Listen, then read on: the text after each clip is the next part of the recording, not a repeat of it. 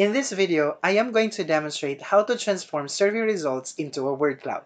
The word cloud is defined as a collection or cluster of words depicted in different sizes. Here are some examples of a word cloud. To easily make this output, we can use a web application called Mentimeter. Go to Mentimeter.com. It is an interactive presentation tool that allows teachers or event hosts to engage their audiences in real time. If you don't have an account, click the sign up button. You can use your Facebook or Google account to register. You may also manually fill out the form to create an account. If you already have one, simply click the login link. I am going to enter my email address and password to access my Mentimeter account. The objective of my video today is to be able to create a quick survey. Then the result of that survey will be used to form a word cloud. Click the New Presentation button. Enter its name and click the Create button. There are several types of presentations Mentimeter offers even for free account users. I will select Word Cloud. Under the Contents tab, type in the question in the Your Question text box. Suppose students or my participants will only be allowed to enter one answer. We may add an image to personalize the slide. The Customize tab allows us to manually close the voting, hide instructions, and hide results. By default, the students will be able to participate before the presentation expires in 2 days. At the bottom of the slide, we can enter notes to help us identify what this form is for in case we have multiple slides here. We can also increase and decrease the size of the text.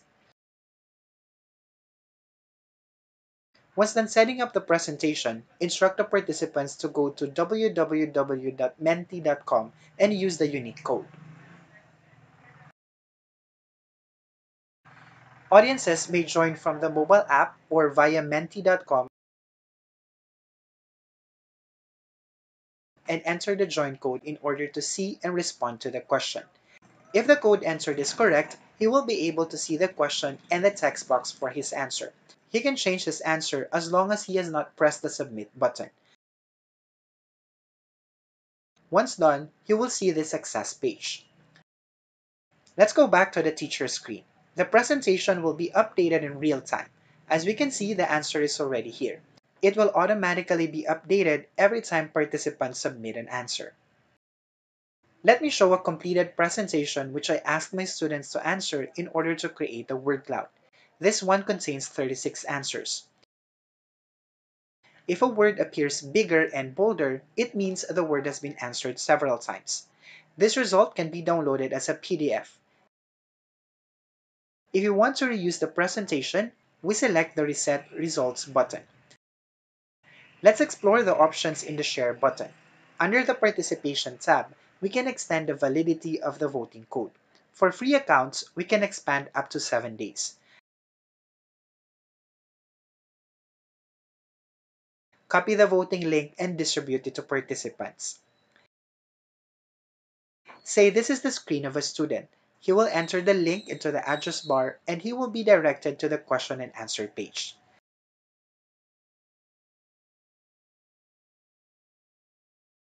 Going back to the teacher screen, as an alternative to the link, we can download and send a QR code to participants.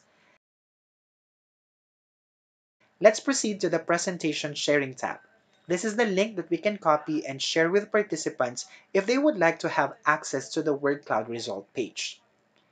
If this is the screen of a participant, he will just enter the link to the address bar and the result will appear.